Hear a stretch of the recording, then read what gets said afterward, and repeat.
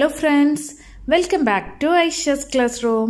ഇന്ന് ഞാൻ വന്നിട്ടുള്ളത് 9th standard maths first chapter area അതിലെ ഫസ്റ്റ് പാർട്ടായിട്ടാണ്. ഓക്കെ, അപ്പോൾ ഡയറക്റ്റ് നമുക്ക് ചാപ്റ്ററിലേക്ക് പോകാം. ഈ ചാപ്റ്ററിൽ ഫസ്റ്റായിട്ട് പറയുന്നത് ഒരു റെക്റ്റാങ്കിളിൻ്റെ ഏരിയ തന്നു കഴിഞ്ഞാൽ നമുക്ക് പലതരത്തിൽ ആ റെക്റ്റാങ്കിൾ വരയ്ക്കാൻ പറ്റും അല്ലേ. അപ്പോൾ ഇവിടെ റെക്റ്റാങ്കിളിൻ്റെ ഏരിയ പറഞ്ഞിരിക്കുന്നത് 12 സ്ക്വയർ സെൻറ്റിമീറ്റർ ആണ്. അപ്പോൾ നമുക്ക് എന്തൊക്കെ തരത്തിലുള്ള റെക്റ്റാങ്കിൾ വരയ്ക്കാം?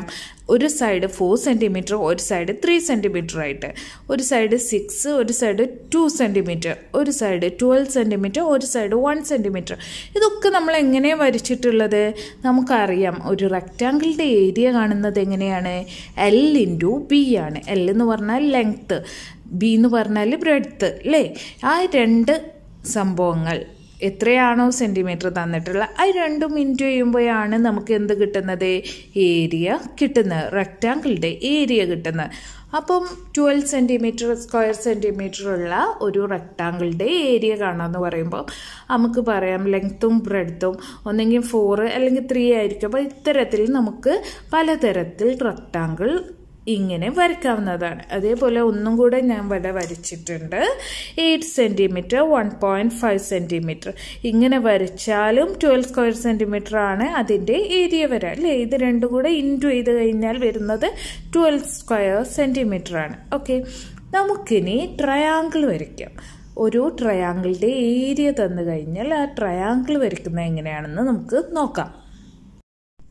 അപ്പോൾ അടുത്തായി നമ്മൾ പറയാൻ പോകുന്നത് ഒരു ട്രയാങ്കിളിൻ്റെ ഏരിയ തന്നിട്ട് ആ ട്രയാങ്കിൾ വരയ്ക്കുന്നത് എങ്ങനെയെന്നാണ്. ഓക്കെ, അപ്പോൾ ഇവിടെ ട്രയാങ്കിളിൻ്റെ ഏരിയ 12 സ്ക്വയർ സെൻറ്റിമീറ്റർ തന്നിട്ടുണ്ട്. അപ്പോൾ അതിൻ്റെ ട്രയാങ്കിളാണ് നമ്മളിപ്പോൾ വരച്ചിട്ടുള്ളത്. അത് നമുക്ക് എങ്ങനെ വേണമെങ്കിലും ആവാം. ഞാനൊരു എക്സാമ്പിളായിട്ട് ഇവിടെ 2 ചിത്രം വരച്ചിട്ടുണ്ട്. ഇവിടെ ബേസ് എന്ന് പറയുന്ന 4 സെൻറ്റിമീറ്ററും ഹൈറ്റ് എന്ന് പറയുന്ന 6 സെൻറ്റിമീറ്ററും ആയിട്ട് എടുത്തു. ഇവിടെ 6 സെൻറ്റിമീറ്റർ ബേസും ഹൈറ്റ് 4 സെൻറ്റിമീറ്ററും. ഓക്കെ, അപ്പോൾ എങ്ങനെയാണ് ട്രയാങ്കിളിൻ്റെ ഏരിയ കണ്ടുപിടിക്കുന്നത്?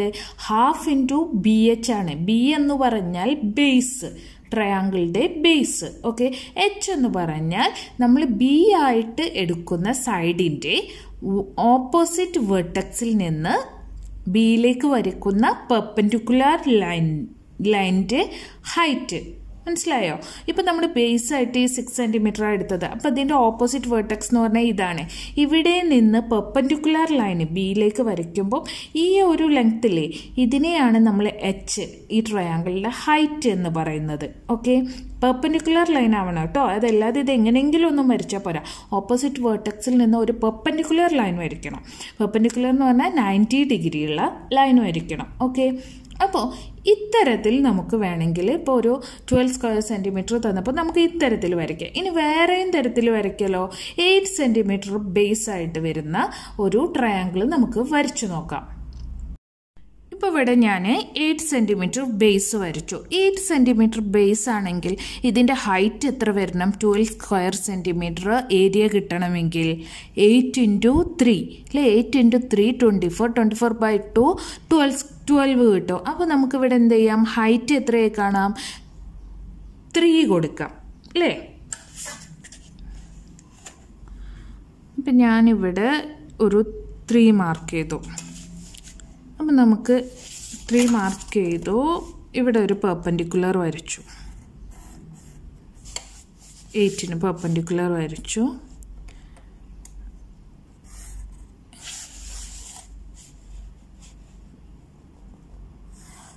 അപ്പം ഇങ്ങനെ ഒരു ട്രയാങ്കിൾ കിട്ടി. ഇത് എത്രയാണ്? 3 സെൻറ്റിമീറ്റർ. അപ്പം ഇതിൻ്റെ ഏരിയ എന്ന് പറയുന്നത് എത്ര? 12 സ്ക്വയർ സെൻറ്റിമീറ്റർ ആണ്.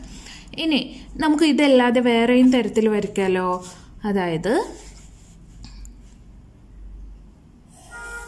8 സെൻറ്റിമീറ്റർ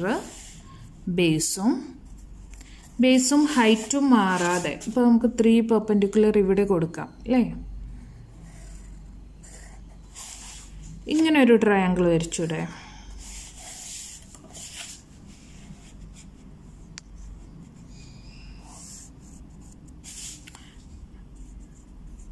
ഇങ്ങനെ വരയ്ക്കാം. ഇനി നമുക്ക് എങ്ങനെ വരയ്ക്കാം?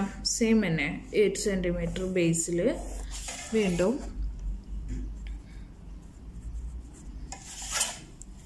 3 സെൻറ്റിമീറ്ററിൽ ഒരു പെർപെൻഡിക്കുലർ വരയ്ക്കുന്നു. ഇതിനെ ഇവിടെയാണ്.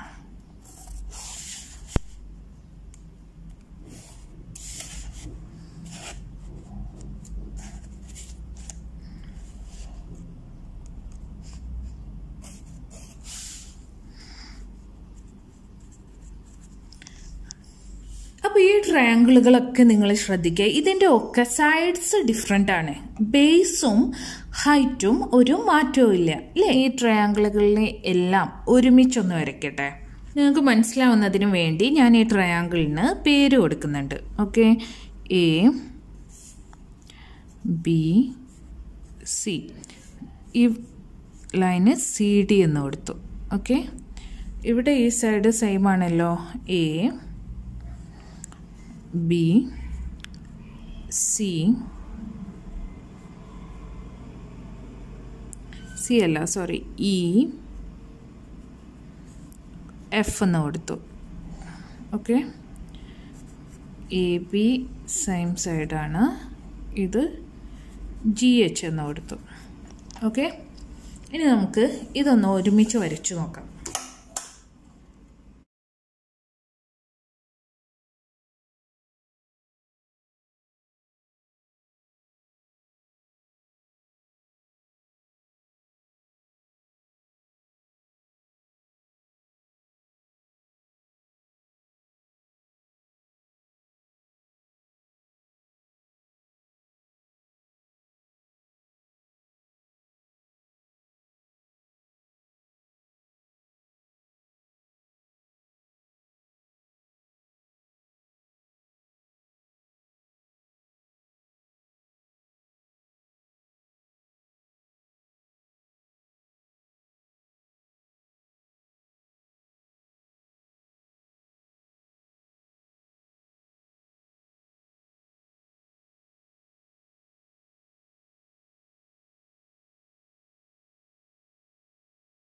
ഒരുമിച്ച് വരച്ചിട്ടുള്ള ഈ 3 ട്രയാങ്കിളുകൾ കണ്ടാൽ നിങ്ങൾക്ക് മനസ്സിലാകും ഈ ട്രയാങ്കിളുകളുടെ എല്ലാം തന്നെ വേർട്ടെക്സ് ബേസിൽ നിന്ന് 3 സെന്റിമീറ്റർ ഡിസ്റ്റൻസിലാണ് ഉള്ളത്.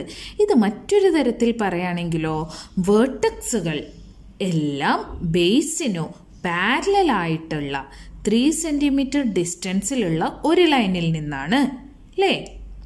അങ്ങനെ പറഞ്ഞൂടെ? അപ്പോൾ ഇതേ ബേസും ഏരിയയുമുള്ള ട്രയാങ്കിളുകളുടെ എല്ലാം വേർട്ടെക്സ് ഈ ലൈനിൽ നിന്നായിരിക്കും അല്ലേ?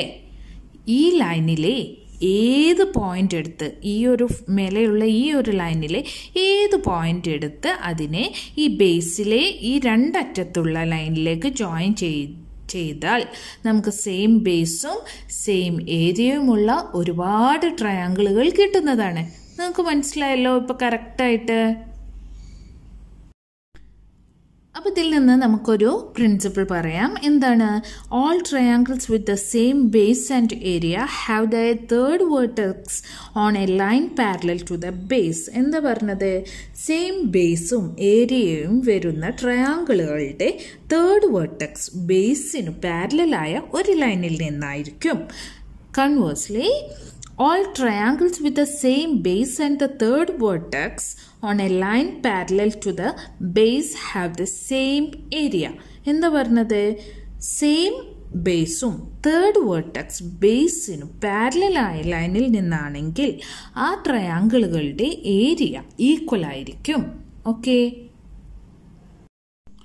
ഇനി നമുക്ക് ഈ പ്രിൻസിപ്പിള് എങ്ങനെയെല്ലാം ഉപയോഗിക്കാമെന്ന് നോക്കാം.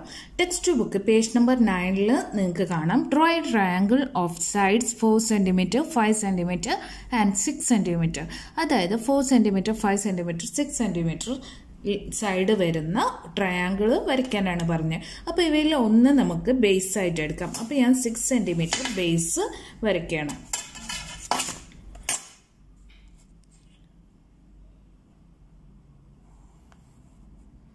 6 സെന്റിമീറ്റർ ബേസ് വരച്ചതിന് ശേഷം കോമ്പസിൽ 4 സെന്റിമീറ്റർ സൈഡ് എടുത്തു.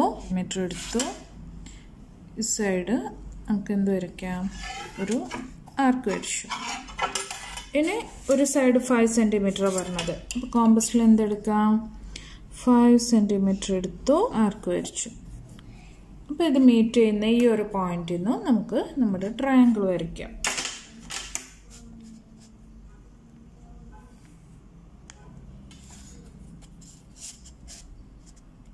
അപ്പോൾ ഇതിൻ്റെ ഒരു സൈഡ് ബേസ് 6 സെൻറ്റിമീറ്ററും ഒരു സൈഡ് 4 സെൻറ്റിമീറ്ററും ഒരു സൈഡ് 5 സെൻറ്റിമീറ്ററും ആണ്. ഓക്കെ, ഇത് നമുക്കറിയാം. ഇനി അടുത്തതായിട്ട് പറയുന്നത് now can we draw an isosceles triangle with the same base and area. ഈ ട്രയാങ്കിളുടെ സെയിം ബേസും അതേപോലെ ഏരിയയും വരുന്ന ഒരു ഐസോസ്ലെസ് ട്രയാങ്കിൾ വരയ്ക്കാനാണ് പറയുന്നത്. ഐസോസ്ലെസ് ട്രയാങ്കിൾ എന്ന് പറഞ്ഞാൽ നിങ്ങൾക്കറിയാം, രണ്ട് സൈഡ് ഈക്വൽ ആയിരിക്കണം. ഇവിടെ രണ്ട് സൈഡ് ഡിഫറെൻ്റ് ആണ്. ഇവിടെ 4 സെൻറ്റിമീറ്റർ ആണ്, ഇത് 5 സെൻറ്റിമീറ്റർ ആണ്. ഇത്തരത്തിലല്ലാതെ രണ്ട് സൈഡും ഈക്വൽ ആയി വരുന്ന ഒരു isosceles triangle with same area വരയ്ക്കാനാണ് പറഞ്ഞിട്ടുള്ളത്. അപ്പോൾ ഇതിൻ്റെ സെയിം ഏരിയ വരുന്ന ട്രയാങ്കിൾ വരയ്ക്കണമെങ്കിൽ ഇപ്പം നമ്മൾ പറഞ്ഞ പ്രിൻസിപ്പിൾ അനുസരിച്ച് ബേസിന് പാരലലായി വരുന്ന ഈ ലൈന്, ഏത് ലൈന്? വേർട്ടെക്സിലുള്ള ഈ ലൈനിൽ നിന്നാവണം നമ്മുടെ ഈ ട്രയാങ്കിളിൻ്റെ ടോപ്പ് വേർട്ടെക്സ് വരയ്ക്കേണ്ടത്, അല്ലേ? അപ്പോൾ അതിന് വേണ്ടി ഞാനിവിടെ ഈ ബേസിന് പാരലലായി ഒരു ലൈന് വരച്ചിട്ടുണ്ട്. നമ്മുടെ 8th സ്റ്റാൻഡേർഡിൽ പഠിച്ച ഒരു കാര്യം ഓർക്കുന്നുണ്ടോ? The top vertex of any isosceles triangle is on the perpendicular bisector of the base.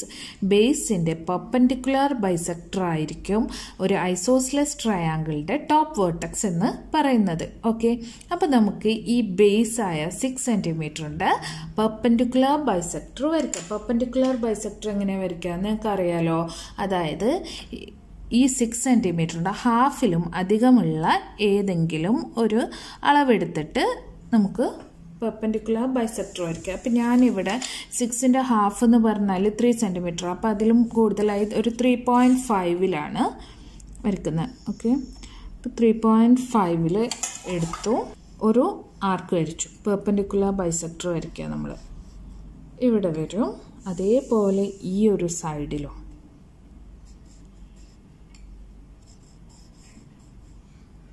എന്നിട്ട് ഈ ഒരു പോയിന്റ് നമ്മൾ ജോയിൻ ചെയ്താൽ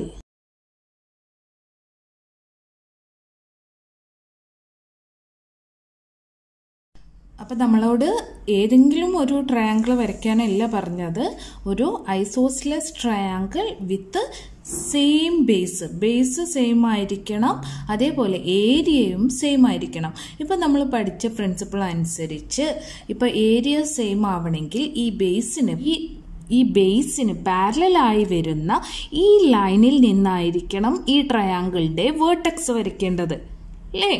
അപ്പം നമുക്ക് ഇതിൽ പെർപെൻഡിക്കുലർ ബൈസെക്ടർ മീറ്റ് ചെയ്യുന്ന ഈ ഒരു പോയിന്റ്, ഈ പാരലൽ ലൈനിൽ മീറ്റ് ചെയ്യുന്ന ഈ ഒരു പോയിന്റിലേക്ക് നമുക്ക് എന്ത് വരയ്ക്കാം? സൈഡ്സ് ജോയിൻ ചെയ്യാം. അപ്പം നമുക്ക് എന്ത് കിട്ടും? ഒരു ഐസോസ്ലെസ് ട്രയാങ്കിൾ ഇവിടെ കിട്ടുന്നതാണ്.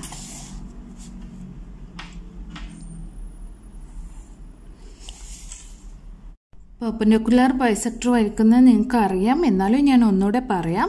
അതായത് ബേസ് ആയിട്ട് നമുക്കൊരു ലൈൻ വരയ്ക്കാം. ഓക്കെ, എന്നിട്ട് നമുക്ക് ഇഷ്ടമുള്ള ഒരു പോയിന്റിൽ ഈ കോമ്പസ് ഇവിടെ കുത്തിയിട്ട് ഇവിടെ ഒരു ആർക്ക് വരയ്ക്കാം. അതേപോലെ അതേ അളവിൽ ഇവിടെ ഒരു ആർക്ക് വരയ്ക്കാം. ഓക്കെ, മറ്റൊരു കാര്യം ശ്രദ്ധിക്കേണ്ടത്, ഈ ബേസായി എടുത്തതിൻ്റെ പകുതിയിലധികമായിരിക്കണം നമ്മൾ ഈ ആർക്ക് വരയ്ക്കേണ്ടത്, എന്നാലേ നമുക്ക് കറക്റ്റായിട്ട് ഇതിൻ്റെ സെൻറ്ററിലൂടെ ഈ ലൈന് കടന്നു പോവുകയുള്ളൂ. ഓക്കെ, അതേപോലെ ഈ പോയിന്റിൽ ഇവിടെ ഒരു ആർക്ക് വരയ്ക്കാം, അതേപോലെ ഈ പോയിന്റിൽ നിന്നും ഇവിടെയും ആർക്ക് വരയ്ക്കാം. ഓക്കെ, എല്ലാം സെയിം അളവിൽ, എന്നിട്ട് ഇത് ജോയിൻ ചെയ്യാം. ഇതാണ് നമ്മളെ പെർപെൻഡിക്കുലർ ബൈസെക്ടർ. അപ്പം ഇത് ഈ വരയ്ക്കുന്നത് ഈ ലൈനിൻ്റെ കറക്റ്റ് സെൻറ്ററിലൂടെ ആയിരിക്കും പോകുന്നത്. ഓക്കെ, അപ്പം ഇതിൽ വരുന്ന ഈ ഒരു പോയിന്റ് ഉണ്ടല്ലോ, ഈ ഏത് പോയിന്റിൽ നിന്നും ഇങ്ങോട്ടേക്ക് നമുക്ക് ട്രയാങ്കിൾ വരയ്ക്കുകയാണെങ്കിലും നമുക്ക് കിട്ടുക ഐസോസ്ലെസ് ട്രയാങ്കിൾ ആയിരിക്കും. അതായത് രണ്ട് സൈഡും ഈക്വൽ ലെങ്ത് ആയിരിക്കും. ഇത് എത്രയാണോ ലെങ്ത് ഇത് തന്നെ ആയിരിക്കും ഇവിടെയും. ഇനി ഈ ഒരു പോയിന്റിലേക്ക് വരയ്ക്കണമെന്നുണ്ടെങ്കിലോ ഇതും എന്തായിരിക്കും? സെയിം ലെങ്ത് ആയിരിക്കും രണ്ടും. ഓക്കെ, അപ്പോൾ ഇത്തരത്തിൽ എങ്ങനെ വരച്ചാലും നമുക്ക് എന്ത് കിട്ടും? ഐസോസ്ലെസ് ട്രയാങ്കിൾ വരയ്ക്കാൻ പറ്റും. അപ്പോൾ ഇവിടെ നമ്മൾ ഈ ഒരു പോയിന്റിൽ നിന്ന് തന്നെ വരയ്ക്കാനുള്ള കാരണം എന്താണ്? നമുക്ക് സെയിം ഏരിയ കിട്ടണം. ഓക്കെ, ഈ ട്രയാങ്കിളിൻ്റെ സെയിം ഏരിയ കിട്ടണം. അതുകൊണ്ടാണ് നമ്മുടെ വെർട്ടെക്സ് ഈ ഒരു പോയിന്റിൽ വരാൻ വേണ്ടി നോക്കിയത്. അതായത് ഈ ഒരു പോയിന്റിലല്ല, ഈ ഒരു ലൈനിൽ വരേണ്ടത്. ഓക്കെ, ഇതിന് പാരലൽ ആയിട്ടുള്ള ഈ ലൈനിൽ വെർട്ടെക്സ് വന്നു കഴിഞ്ഞാൽ ഈ ട്രയാങ്കിളുകളുടെ ഏരിയ ഈക്വൽ ആയിരിക്കും. ഓക്കെ, അടുത്തതായി ടെക്സ്റ്റ് ബുക്കിൽ ചോദിച്ചിരിക്കുന്നത് again can you draw another triangle of the same base and the area with the left side 7 cm. അതെന്താ ചോദിച്ചിരിക്കുന്നത്? അതായത് ഏരിയയും ബേസും സെയിം ആയിട്ട് ലെഫ്റ്റ് സൈഡ് 7 cm വരുന്ന ഒരു ട്രയാങ്കിൾ വരയ്ക്കാനാണ്. അപ്പം ബേസ് സെയിം ആണെങ്കിൽ ഇത് തന്നെ അല്ലേ 6 cm ആണ്. ഇതിൽ ഏരിയ സെയിം ആവണമെങ്കിലോ ഈ ബേസിൻ്റെ പാരലലായിട്ട് വരുന്ന ഈ ലൈനിൽ വേണം ഇതിൻ്റെ ഈ നമ്മൾ വരയ്ക്കുന്ന ട്രയാങ്കിളിൻ്റെ മൂന്നാമത്തെ വെർട്ടെക്സ് വരാൻ. ഓക്കെ, അപ്പോൾ അതിൽ ഒരു സൈഡ് 7 cm എന്ന് പറഞ്ഞിട്ടുണ്ട്. ഏത് സൈഡാണ് പറഞ്ഞത്? അതിൻ്റെ ലെഫ്റ്റ് സൈഡ്. ഓക്കെ, അപ്പോൾ ഈ ഇവിടെ 4 cm നമ്മൾ വരച്ചിട്ടുള്ള ഈ ഒരു സൈഡ് ഇവിടെ എത്ര വരണം? 7 cm വരയ്ക്കണം. ഓക്കെ, അപ്പോൾ ഇത് എളുപ്പമാണല്ലോ. നമുക്ക് എന്ത് ചെയ്യാം? നമ്മുടെ കോമ്പസിൽ 7 cm എടുക്കാം. ഓക്കെ, ഞാനിവിടെ 7 cm എടുത്തു. എന്നിട്ട് നമ്മുടെ ഈ സെയിം ബേസ് 6 cm വരുന്ന ഈ ബേസിന്നും നമുക്ക് ഇവിടെ ഒരു ആർക്ക് വരയ്ക്കാം. ഓക്കെ, അപ്പം നമുക്ക് പോയിന്റ് ഇതിന് പാരലൽ, ബേസിന് പാരലൽ ആയിട്ടുള്ള ഈ ഒരു ലൈനിൽ തന്നെ കിട്ടി. അപ്പം നമുക്ക് വെർട്ടെക്സ് അവിടെ വരയ്ക്കാമല്ലോ. തേർഡ് വെർട്ടെക്സ് ഈ ട്രയാങ്കിളിൻ്റെ. അപ്പോൾ ഇത് 7 cm. ഈ ട്രയാങ്കിളുകളുടെ ബേസും ഏരിയയും സെയിം ആണ് അല്ലേ? പറഞ്ഞിട്ടുള്ളത് ഇപ്പം നമ്മൾ വരച്ചത് 6 cm ബേസ് ആയിട്ടുള്ള ഒരു ട്രയാങ്കിളാണ് അല്ലേ? അപ്പോൾ ഇനി പറഞ്ഞിട്ടുള്ളത് 5 cm ബേസ് ആയി വരച്ചിട്ട് അതേ ഏരിയ വരുന്ന ബേസും വരുന്ന ഐസോസ്ലെസ് ട്രയാങ്കിൾ ഇപ്പം വരച്ചതുപോലെ തന്നെ 5 cm ബേസ് ആയിട്ട് വരുന്നത് വരയ്ക്കാനാണ് പറഞ്ഞത്. അപ്പോൾ അത് എളുപ്പത്തിന് നമുക്ക് ഇതിനെ മാറ്റി വരയ്ക്കുന്നതാണ് നല്ലത്. ഓക്കെ, അപ്പോൾ 5 cm ബേസ് വരയ്ക്കാം. 4 cm അതേപോലെ 6 cm വരുന്ന ആർക്ക് വരയ്ക്കാം.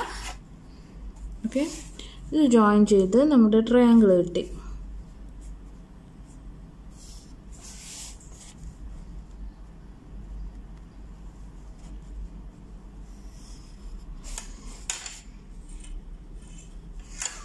ഓക്കെ, നമ്മുടെ ട്രയാങ്കിൾ കിട്ടി. ഇതിലെ ബേസ് എന്ന് പറയുന്നത് എത്രയാണ്? 5 cm ആണ് ഇതിൻ്റെ ബേസ് വരുന്നത്. അപ്പം ഇതിന് പാരലലായി ഒരു ലൈൻ വരയ്ക്കണം. ബേസ് ഇവിടെ 5 cm ആണ്. അപ്പം ഈ വെർട്ടെക്സിൽ നിന്ന് ഇതിന് പാരലലായി ഒരു ലൈൻ വരച്ചു. പിന്നെ നമ്മൾ എന്ത് ചെയ്യണം? ഇതിന് പെർപെൻഡിക്കുലർ ബൈസെക്ടർ വരച്ചിട്ട് ഒരു ഐസോസ്ലെസ് ട്രയാങ്കിൾ നമുക്ക് വരയ്ക്കാം ഈ 5 cm ബേസിൽ. എങ്ങനെയാണ് ബൈസെക്ടർ വരയ്ക്കുക? അത് ഈ പാരലൽ ലൈനിൽ ജോയിൻ ചെയ്യുന്ന ഈ ഒരു പോയിന്റ്. ഓക്കെ, ഈ പോയിന്റ് സ്കെയിൽ വെച്ചിട്ട് കൂട്ടി വരച്ചു കഴിഞ്ഞാൽ നിങ്ങൾക്ക് എന്ത് കിട്ടും? 5 cm ബേസ് വരുന്ന ഒരു ഐസോസ്ലെസ് ട്രയാങ്കിൾ, സെയിം ഏരിയയിലുള്ള ഐസോസ്ലെസ് ട്രയാങ്കിൾ കിട്ടുന്നതാണ്. ഓക്കെ,